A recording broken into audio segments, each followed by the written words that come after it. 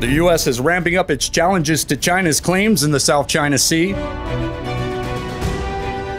The U.S. conducted more freedom of navigation operations in 2019 than in any year since the U.S. began more aggressively challenging China's claims in the South China Sea in 2015.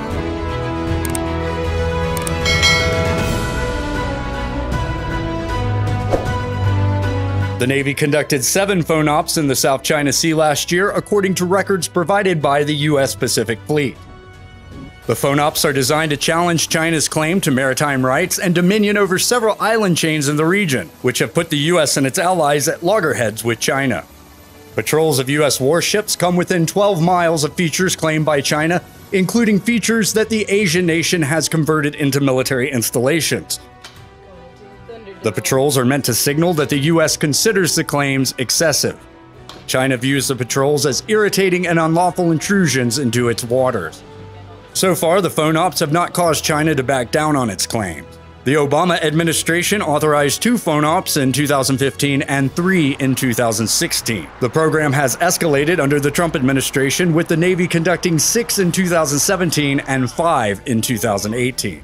However, during Trump's first 2 years in office, Navy transits of the Taiwan Strait dropped precipitously from 12 in 2016 to 5 in 2017, then just 3 in 2018. The Taiwan Strait transits picked up again in 2019, with 9 transits conducted through the year. In a statement, Pacific Fleet spokesperson Lieutenant J.G. Rachel McMahon said the Navy was committed to continuing to demonstrate its willingness to challenge excessive claims. Quote, U.S. forces routinely conduct freedom of navigation assertions throughout the world, McMahon said in a statement.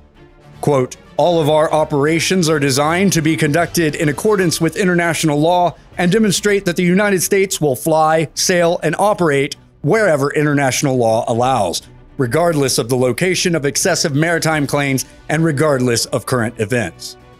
FONOPs continue. The Navy conducted its first FONOP of 2020 on January 25th, sending the littoral combat ship Montgomery past Chinese claims in the Spratly Islands. During that operation, China sent 2 fighter bombers scrambling overhead to intimidate the Montgomery, according to the country's state media.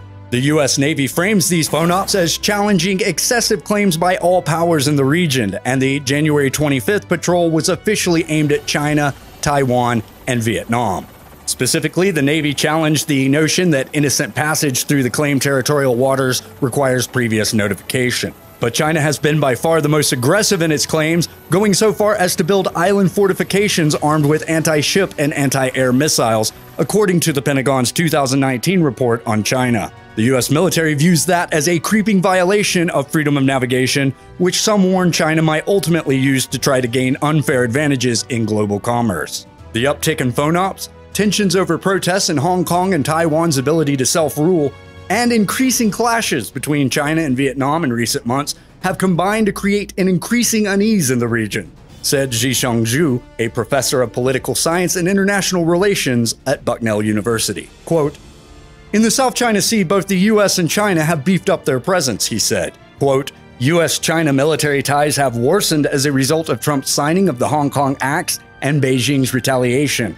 Clashes between China and Vietnam seem growing, with Vietnam complaining about China's repeated intrusions into what Hanoi calls its exclusive economic zone. U.S. President Donald Trump in November signed a law supporting anti-government protests in Hong Kong. Quote, in the Taiwan Strait, tensions have grown, Zhu added. Quote, with Tsai Ing-wen's re-election, Beijing may feel reunification is more distant and something that has to be done to arrest Taiwan's further drifting away, so the overall situation has deteriorated.